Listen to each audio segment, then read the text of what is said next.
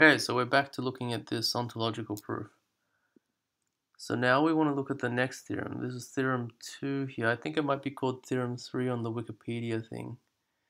So g of x implies that g essential x, or that if x satisfies the godlike property, then, oh, here it is. If x is a godlike being, then the property of being godlike is the essence of x. So we might have to look at the definition of the essence of x. So we have here that if something is the essence of x, then first of all, that x has to satisfy whatever that property is. So, and every other property that x satisfies must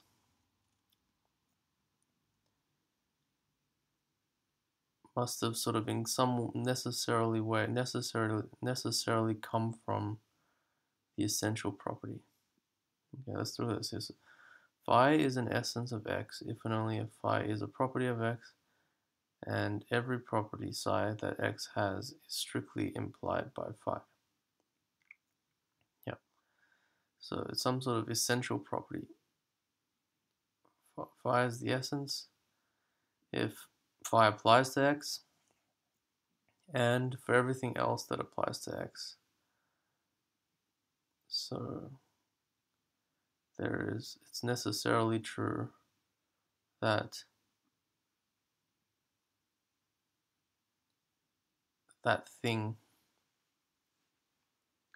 is implied by the essence thing when evaluated at every y. Okay.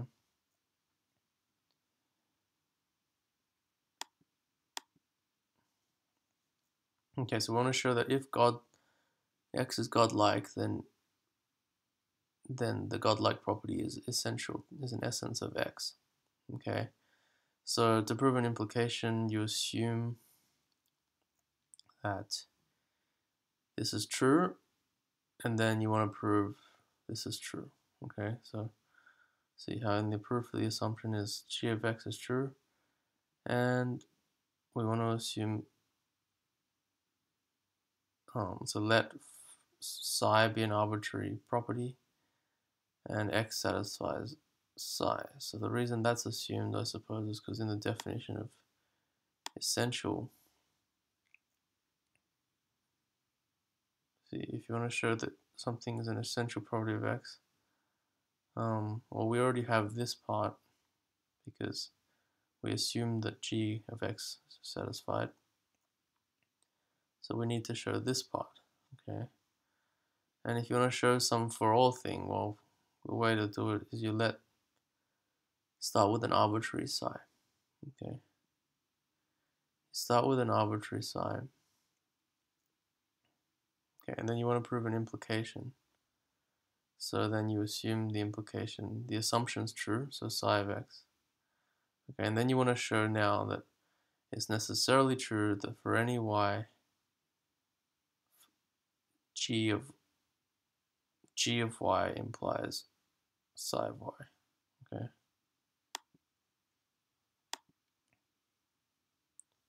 So we got this bit, and then we want necessarily the case that for any y, g of y implies psi of y. So that's the same as this, okay? Because once you have the for all here, it doesn't matter what letter you put there. It's just it's I guess it's called a dummy variable. So if you could show this as the conclusion, then that proves that g is the essence of x. So that's how the proof would end.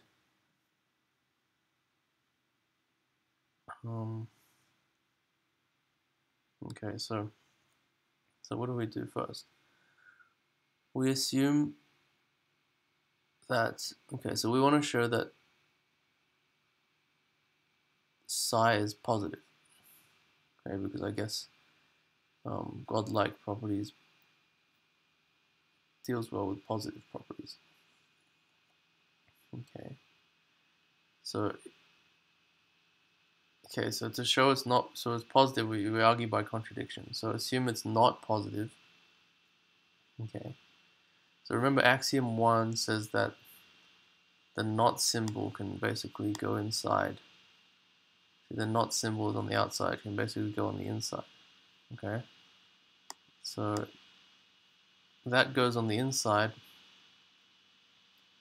And what happens when it goes on the inside? Well, now something is a positive property now, right?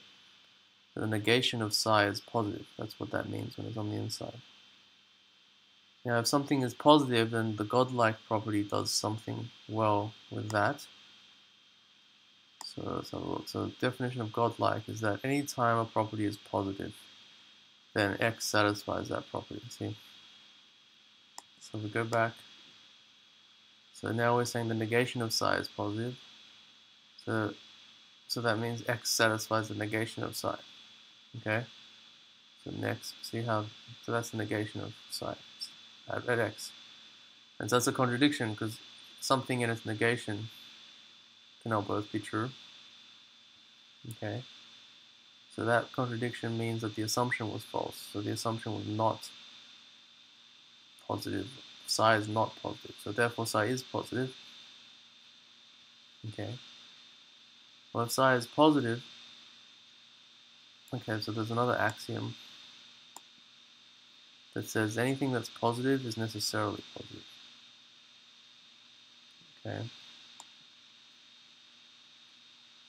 So that's how we end up over here. And then I guess that's the star. I don't really understand the star, but I guess it may be trying to label the claim that psi is negative, necessarily positive. That claim is labeled star. Okay. So it holds that it's necessarily true that psi being positive implies that for all x, g of x implies psi of x. Why is that true? So it's because of D1 and nec.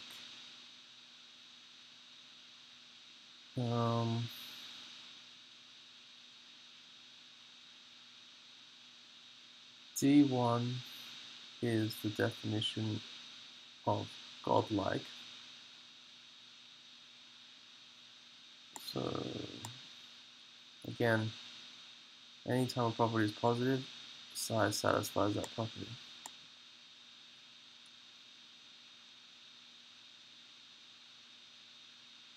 So we know that being godlike is a positive property. No. So for all x,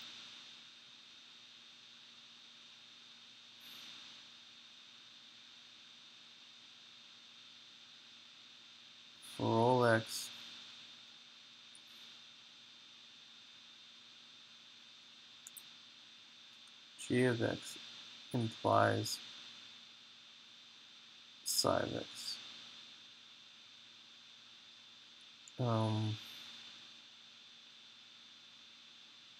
See.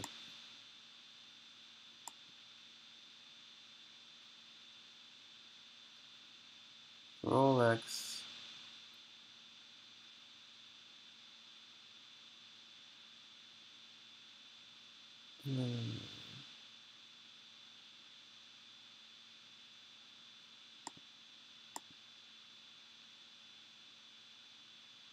okay, I'm starting to suspect that this is some sort of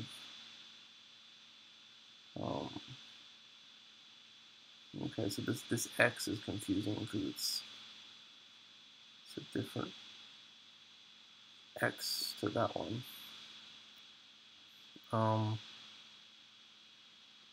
For all x, x being godlike implies that psi of x is true. So I guess psi is positive with whether it has anything to do with x or not. Okay, so psi is just the property and it's positive. So if it's positive, okay, then anytime a property is positive and if anytime the property is positive, that property satisfies some godlike thing. Or if something's a godlike thing and a property is positive, then that thing also satisfies the property. So that's that part. So assuming that X is godlike, so this should be Y, maybe Y to make it clearer. Y is godlike, and because psi is positive, then psi of Y is true. Okay, so if this was Y, this would be more clear. Yeah, because anytime something's godlike, being positive will be satisfied. A positive property. Godlike things satisfy every positive property. Okay.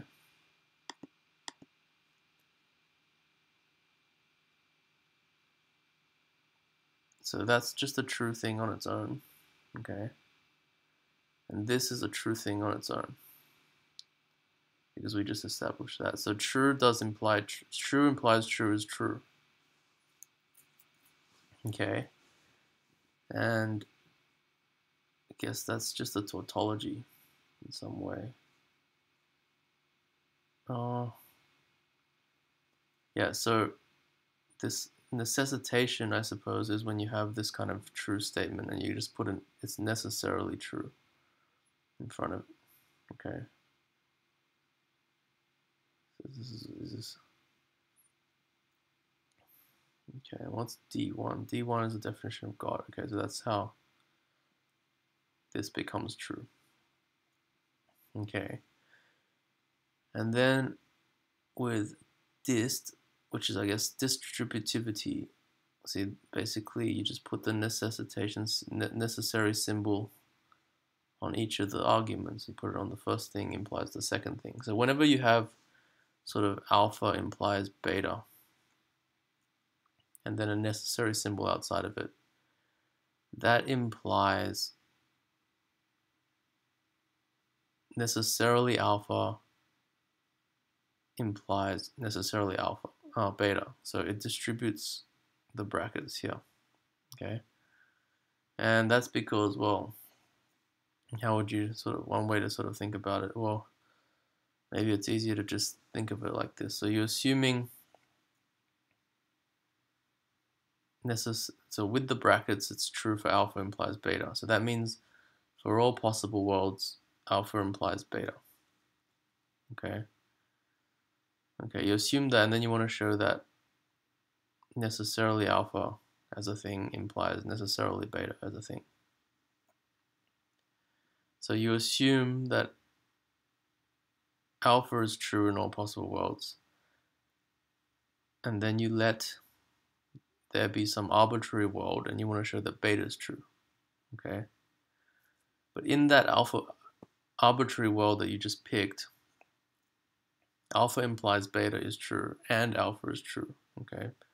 By the assumptions that you just made. So therefore beta is true as well. So that's one way to think about why the distribution of this necessary symbol works. And so then you get necessarily, if psi is necessarily positive, then it's necessarily true that for all x, x being godlike implies that x satisfies psi, or has the property psi. Okay. So together with star, so now I guess we were saying that was star, so if the assumption of this implication holds, then the conclusion also holds. So that's what we get. And the conclusion of that is exactly this. Okay? For all x,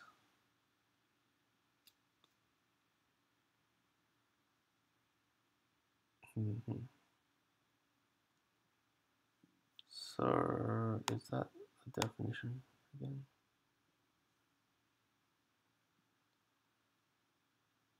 Yeah. Maybe it would have been nicer if it was for all y, to make it a little bit clearer. Okay, so that proves rather formally that if x is godlike, then the property of being godlike is an essence of is the essence of x.